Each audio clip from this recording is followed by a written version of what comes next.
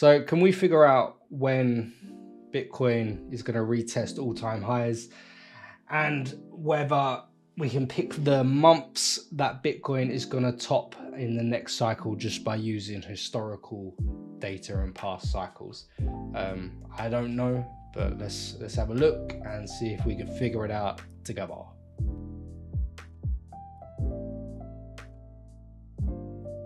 So this is going to be a quick video. It's going to be quite self-explanatory, but we'll get into it. So this is the first cycle, 2013 to 2015. Cycle top here. This is the cycle top close. This line signifies the monthly close. Candle clock close. This is just where it wicked out. So from the top of the first cycle to the bottom of the bear market, it took 59 weeks, right? So that whole process took 59 weeks to play out. Then we had the low down here at 154. Then we had the candle close, pushed it up to 213. So then we had this period where we went off the low, built a base here. We moved back up to all-time highs. So that was the first cycle. We had the bull cycle, the bear cycle, then the next one started. Okay, right, let's move up. So this is the second cycle. Okay, started here. And then we had the cycle pushed up to the cycle top high. Let's go a little bit over. So we had the cycle top high. Then to play from the bottom of the cycle low in 2015 to the cycle high in 2017 at 20K, that whole period took 152 weeks. So that whole period took roughly 3 years for it to play out, to go from the low of the last cycle to the top of the next cycle. That was a 3-year period. So we had this lovely upside action over 3 years. Then it topped out. Then we had the cycle close at 14K on the monthly candle. Then we had the bear market, which pushed all the way down to December 2018 and went down to 3K. Now that whole period took 52 weeks. So again, very similar to the first cycle, it took around a year to play out. 59 weeks, 52 weeks, not much difference there. Then we had a push up. We had the candle close on the monthly, had a revisit of the 14K, the candle close. Then we had the COVID kind of anomaly. Like, let's just not even include that. That's bullshit. So then we moved on to the next cycle. So from the cycle low of that bear cycle to the top of the next bull cycle, which was 69K, which is the cycle we're kind of in now, or the last cycle, depending on how you want to see it. That whole period again took 152 weeks. So the first cycle, from the cycle low to the cycle top, 152 weeks. From the cycle low of that cycle to the top, again, took 152 weeks. So you're starting to see kind of some repetition there, right? So you're starting to see the fact that from the bear markets took a year to play out. We took 59 weeks, 52 weeks, that whole from the top to the bottom, 1 year essentially. Then to go from the cycle low to the top of the next cycle, it took 152 weeks both times exactly. So that was essentially 3 years. So 1 year down, 3 years up. That's those first two cycles. That's what we see there, really. Then we go on to the next cycle, which is the one we're kind of in now. From the top of the cycle at 69K to the low that we had in November 2022, which was 15K, roughly 15 and a half, I think. Again, that period took 52 weeks. So you're seeing a bit of a pattern here where we had 59 weeks for that bear market to play out, 52 weeks for this one, 52 weeks for the current one to play out as well. So if you're just looking at historical data, right, and you're not looking at, you're not concentrating on macro, which is what we're going to ignore all of that right now in this video. We're just looking at the cycles and seeing if shit lines up, okay? That's all we're doing here. And you can see it kind of is, right? That's 1 year, 1 year, 1 year of bear in all three scenarios. So if you're looking at just the data, it would signify that that low that we put in in November 2022 is actually the low of this bear cycle. Doesn't mean we won't have more downside action, you know, like technically you would expect price to kind of revisit at least these candle closes here at 23.5, or even the cycle top again, but we already kind of had that retest here. So from a technical point of view, you would expect a bit of a pullback here, but this might be the low. We might have already put that low in. And I drew a lot of this stuff when we was at 30K, roughly about 30K. And I decided that I needed to look forward and try and decide, you know, what should I be looking at essentially? And I kind of forgot the chart for a long time, and I kind of revisited it recently, which is why I'm making this video. So I drew it round about up here, and I had the green line on. I had this green line on for the candle close and the cycle top. And then I just had this little box drawn, and I lined it up with the 52 weeks of the past cycle. I actually had this at 55, so it was a little bit longer. But we've kind of hit it perfectly.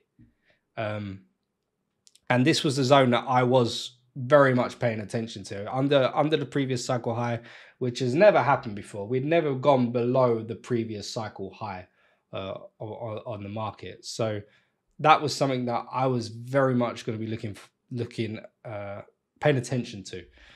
So once we got below it, that was an area between the candle close and the cycle top. I thought we'd get down to 14K. At least we'd get a test. It didn't happen. I was wrong. But we did get down to 15.5. I did scoop up some below 20K. Didn't get the exact bottom like everyone else on crypto Twitter did, apparently. So can we look forward now? We've seen what the past cycles did. 1 year down, 3 years up. Can we now apply that going forward if we're just looking at the historical data and figure out, you know, when we're going to get a return to all-time highs, and can we even pick the month that the market is likely to top? So let's go back to that first cycle, right? And let's get the date range out. So from the cycle low here to a return to all-time highs, which was this one here. You can't really count this one. That was the candle close. Let's go to the actual top of the market, which was here. That whole period took 25 months.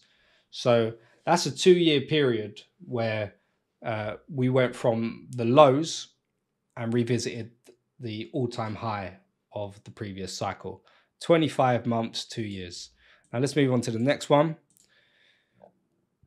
You might have heard my belly rumble there, so I need to eat something. So from the cycle low to the top, that took 23 months. So again, you're seeing a very similar repetition here, where from the cycle low to the high, 25 months, 23 months, again, 2 years. It took 2 years to return to all-time highs. So you might have already seen the lines that I've put on there. To go to all-time highs, let's go in between 23 and 25.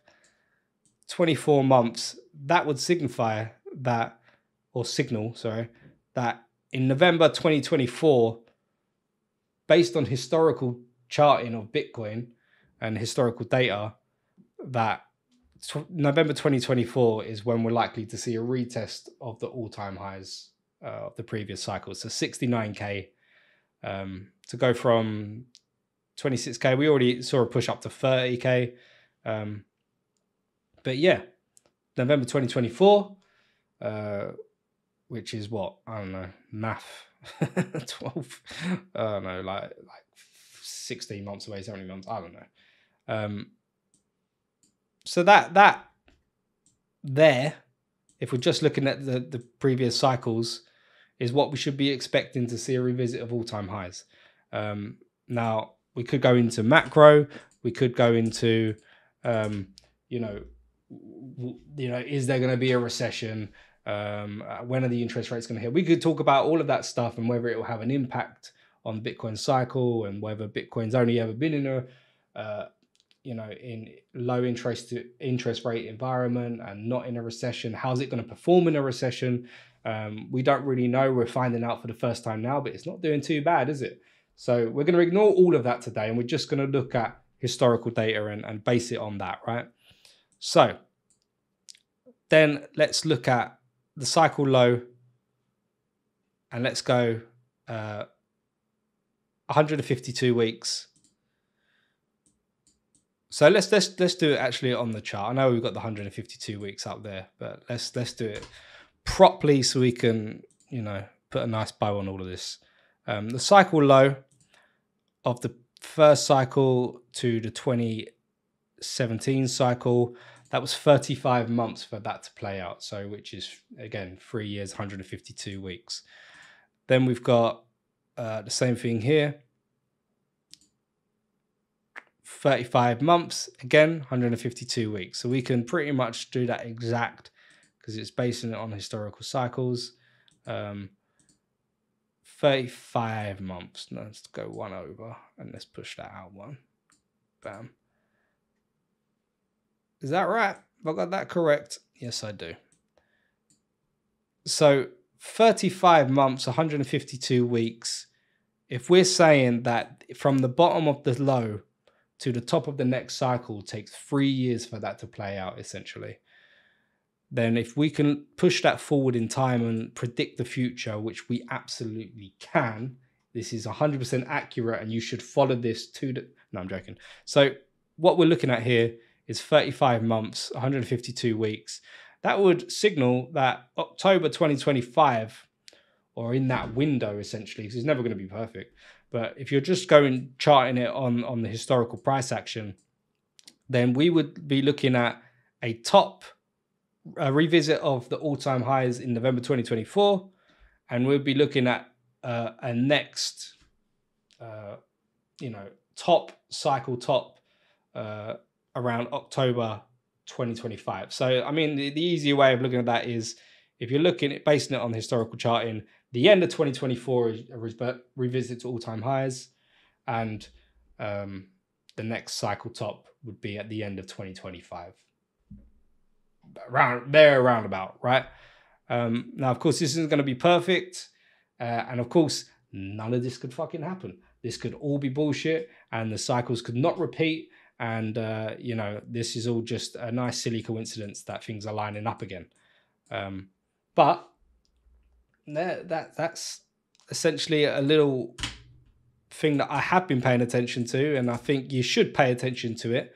I also think you should pay attention to macro and stuff like that. But there you go. That's a little revisit through history, and can we apply that to the now? Take away from that what you will. And I'm going to go and probably eat something because my stomach's a little bit empty right now. So I hope everyone has a good day. I hope you enjoyed it. And do all the YouTube stuff where you like the comments and the subscribes and the follows and the Snapchats. I don't know. Have a good day. I love you all. Bye-bye.